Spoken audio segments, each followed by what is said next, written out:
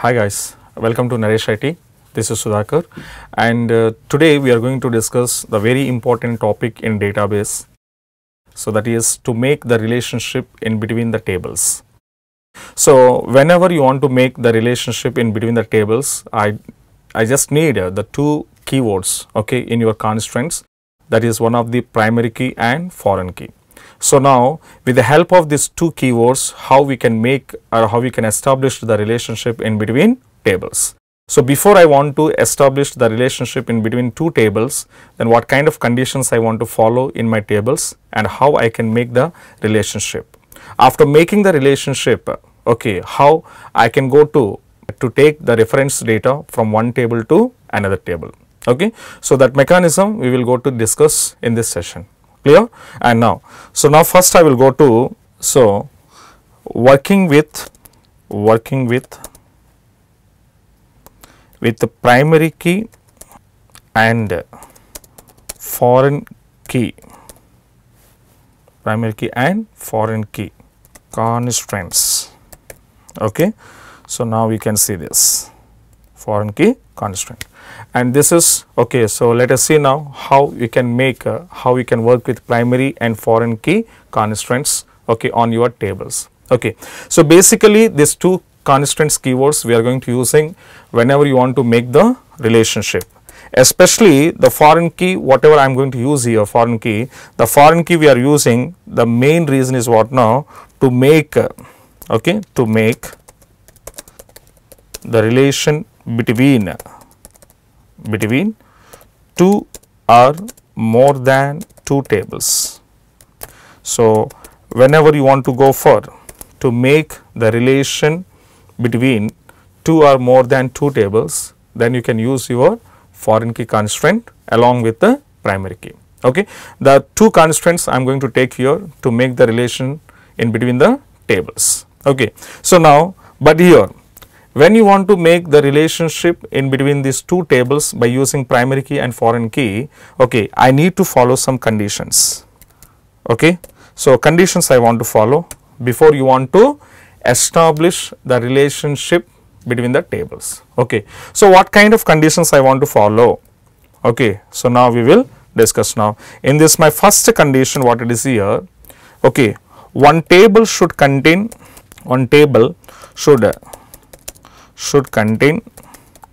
contains primary key and another table. Okay, so another table contains okay, foreign key. This is my first. So before I want to establish the relationship in between two tables, what I want to do now, so one table should contains primary key and another table should contains foreign key. Okay, so primary key, foreign key, first of all you want to need to keep one primary key constraint in one table and foreign key constraint in another table. Okay, so now this is two keywords I required now. And the second one, what is my second one here? When you want to make the relation in between two table, I need a common column. Okay, I need a common column. Okay, so in both tables, okay, this is second requirement. But third requirement, what it is here, whatever the common column I was taken here, this common column data type should be same. Okay, so I want to say the common column data type must be same in both tables. Okay, so these are the three conditions you should be remember when you want to make the relationship in between tables. One is one table should contain primary key and one table should contain foreign key. Second one, the table should have a one common column. Okay, and third one, the common column data types must and should be same within both tables. So based on these three conditions, now I am going to create my relationship in between tables now. Okay, so let us see now how we can create the relationship in between primary key and foreign key. So now I will go to open my SQL Server Management Studio, and later as usual you want to go to connect your server, and later you just take the new query editor, and now select your required database my class, and as of now in my class database I have the tables was there. So, my tables here, okay. So, EMP Chennai, okay, EMP Chennai and EMP Hyderabad, and next a student. These are the three tables are there at present in my database. So, now I am going to create here my another example tables I am going to take here to perform primary and foreign key relations. Okay. So, here I will be follow the step by step I will be follow, because these steps once you can see when you are going to practice at the time, the steps you will be follow one by one, then you can easily understand what it is happen. Okay. So, now first of all, first I will create one table. So, creating table, my table name for example I want to say department is a one table I am creating now. So, in department table, so I will take here DEPT number, department number integer, but here should be take what I said, one table should take a primary key. So, primary key I am taking now. Later I will take here department name, and I am taking your varchar of some size, and the same pattern I will take here location. Okay. So, location was taken here, this is also varchar of some 40, and this is what now one table I am going to create now. So, now I just created. After created your table, one point should be remember, on which table the primary key was applied, this table will be treated as a parent table. Okay. And after that, after design your parent table along with your primary key constraint, then later I want to insert some records. So, insert I will go for department, and I am sending values of, okay. Now, one by one value I am sending, for example 10, my department name for example DBA, and the location I will take here Hyderabad HYD. Like this, one more record I am inserting, multiple records 20, and later I will take SAP, okay. The location I will take here Mumbai, and in the same pattern one more record I am going to take now, that is called a 30, and the department is HR, and I will take the location is Pune. So, now these are the three records I am going to inserting into my parent table now. So, I was inserted the parent table data successfully. After that if you after inserted, then you just call your parent table, then my parent table successfully designed or not. If you want to check, then you just call your parent table like this. After calling here, then you can see whatever the parent table I was designed here, the parent table data was also successfully inserted. Okay. And later on what I am doing here, the next I will go to create my second table. Okay. So, second table is nothing but I simply say my child table, because parent table already created, now I want to go for child table. Okay. So, now child table creation purpose I will take my step number 3. Okay. So, what is my step number 3 here? I am going to create a table. My table name is for example employee, and employee ID it was integer. Okay. And next one I will take employee name, okay, to take here varchar of some size. Okay. And later for example employee salary and money. But here what I said here, before you want to make the relationship, okay, one common column should be maintained. But which column I want to take as a common column means, okay, in your parent table on which column are you applied the primary key constraint, that column should be take a common column. So, the DEPT number, this column I am taking as a common column in my both tables, because in my parent table on which column do you applied primary key constraint, that column should take as a common column. Okay. Then only the relation can be established. So, by this reason in my child table creation, now I will take common column DEPT number. So common column name I was taken. Later the common column data type must and should be same. So there which data type I was taken at the time of design, integer, same to same I want to take here integer. Later on I will be apply my foreign key. So I am going to apply here foreign key, references, from which table are you taking references here? Department table, from department table of which column? DEPT number column. My point is clear now. So now here the one more table I was created and common column DEPT number common column. On that common column I applied foreign key reference, and the foreign key reference are you taking from parent table of department number. Okay.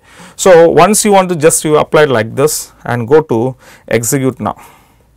Once I will execute it here, okay, once I will execute it here, then you can see the two tables I was designed in my database. So now check out here.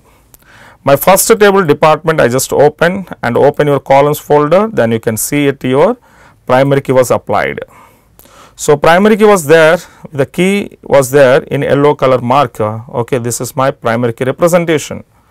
So primary key was applied here and primary key not null, you know, primary key will not accept null values.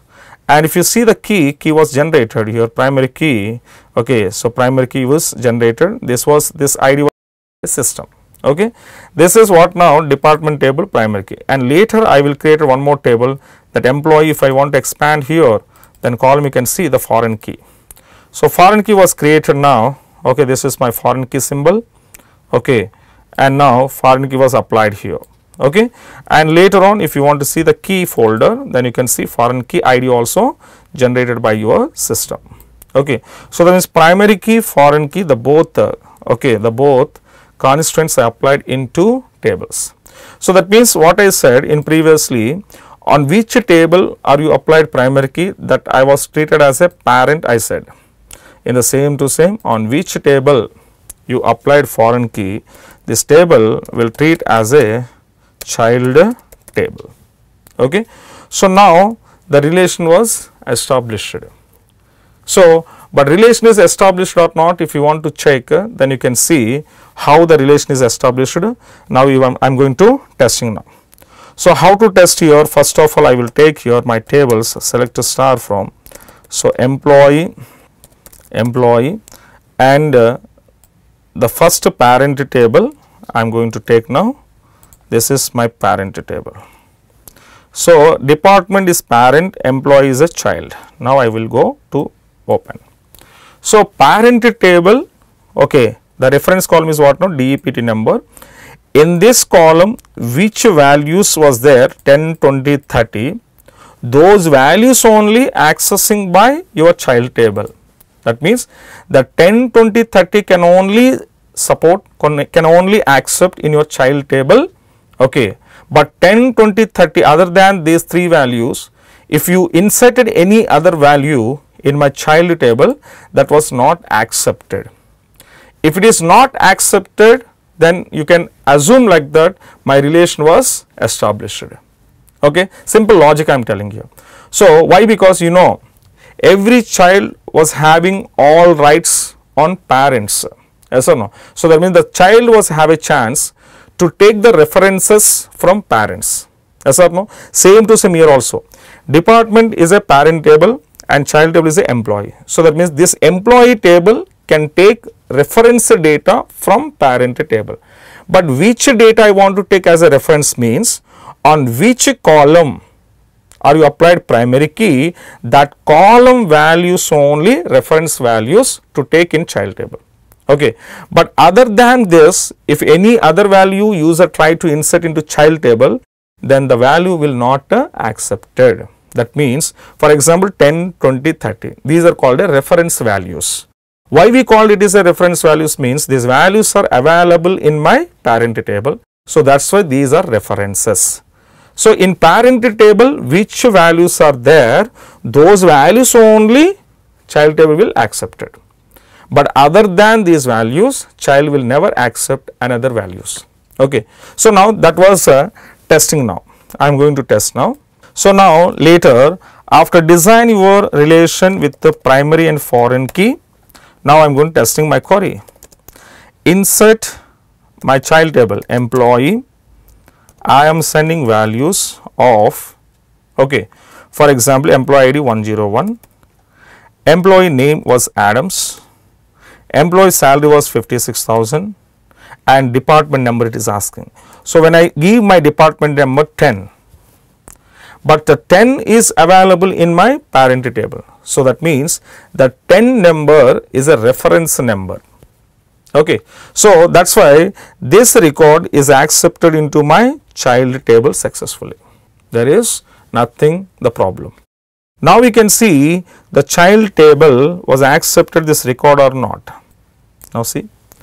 So, whatever the 10 was there in parent table, the same 10 when user inserted in child table, that was accepted, because this 10 was available in my parent table reference column. So, that means the 10 is called a reference value, that is why it was accepted. In the same pattern, next I will go for another query I am going to writing now. Insert employee values of, now this time 102, I will send here James and 45,000 of salary, next 20. 20 can accept now? Yes, 20 is also accepted now. Now, we can see I am going to select this query and to executed, again it was accepted. So, why it is accepted means, you know, the 20 value was there in my parent table now. So, that is why it was accepted now. Okay. So, 20 was there, again 20 is also reference value. Okay. So, that is why your child is accepted. There is one more value is there 30. In 30 also I just try here, just another record I am inserting now. Insert employee, sending values of 103 comma, next I will send here Scott and the 23,000 rupees and 30. So, this time my third record is also I am going to insert, but it is accepted or not, you can check now. To executed now, once I executed, again this row also accepted. Once it is accepted here, then you can come and check your child table and parent table. Then you can see in parent table reference column, whatever the values are there, the same values we was taken in child table reference column also. So, now can you see this if you want to carefully observe. So, now this is parent table 10 was there, so that child is accepted. Second one 20 was there in my parent table, so that child was also accepted. In the same to same, the 30 was there in the parent table, so that child table is also accepted. So, that means now we can see the clear, okay, the relation will be established. So, parent table 10, 20, 30, same 10, 20, 30 was accepted in child. But if you check like this, another query I am going to inserting now. Next time I will insert the same, insert employee values of 104, then the name I was given here Miller and the salary was 62,000 rupees, then I inserted 40. But can you see here the 40 number is there in my parent table? No. Okay, the parent table it is not there. So, the 40 value is not there in parent table means the 40 is called a unreferenced value. Okay. So, unreferenced value is nothing but the value which is not available in parent table primary key column. So, if that unreferenced value are you tried to inserting into your table, which table? Child table, then what is happening you can see, I am going to execute it, it will giving compilation error. So, now we can see the compilation error what exactly it was given by server. So, the insert statement conflicted with foreign key constraint FK employee DEPT number and some ID, the conflict occurred in the database my class department and DEPT number. So, you will try your unreferenced values in child table, try, but it is not accepted into child table. Why? Because this 40 value is not there in my parent table. Simple logic. So, that means, so parent table and child table, now I will go to open and see it. Now, you can see, so 10 is accepted, 20 is accepted, 30 is accepted, but when user sending 40, that was not accepted in my child table, because the 40 was not there in my parent table reference column DEPT number. So, by seeing this simple logic, then you can understand that the parent and child relation, how it was established. Okay. So, now by seeing this example, you will be confirmed like this here, the relation was established in these two tables. That is the reason 40 is not accepted. If relation was not there, then 40 I can insert, not only 40, you can insert any number, any value in your child table. Okay. But when the relation was there, then child will accept only parent table values. Okay. So, that is why 10 is accepted, 20 is accepted, 30 is accepted, but 40 when inserted, it is not accepted in child. This is what it is here, the simple way to make the relation in between the tables by using primary key and foreign key. Okay. So, now after relation was established, now we can come to check your condition whether we followed or not. So, what I said here, the working with primary foreign means the foreign key establishment, especially we are used it for relationship purpose. The relation was established, and later what I said, conditions are given. One table should contain primary key and one table should be foreign. So, we applied primary key, foreign key we applied on your table. So, first condition we satisfied. Now, we can see here I applied primary key in one table, foreign key in second table. So, first condition was satisfied. Second condition what it is here, common column should be maintained. So, I will maintain common column now. So, what is our common column? Department number, okay, DEPT number, and here also DEPT number, common column. And which one is a common column? The common column data type must be same. So, now same data type I was taken. Here my common column integer type, and here also my common column integer type. So, that means the three conditions are satisfied. Okay. And later finally what I said, primary key table should be treated as a parent and the foreign key table should be treated as a child table. Okay. So, later after establishing your relationship and you want to check whether my relation was established or not, then you can go to test these small queries. So, I am going to testing now. So, what I given here, first query I inserted 10 number in my child table employee, this was accepted, that I am saying here allowed. Second, when I inserted, it is also allowed. Third, when I inserted, it is also allowed. And when I inserted 40, then what we observed here, this is not allowed. So, that means your relation was successfully done in between two tables. Okay. So, this is simple identification how the relation was established, and whether it is established or not, you want to check by taking this examples, this testing examples. Once you can go to check, then automatically you can understand that okay, whether my relation was established or not. Okay. So, this is the simple mechanism, okay, how to work with primary key and foreign key on tables. Okay. So, thank you guys, thank you so much. So, and you will be watch more videos from Naresh IT.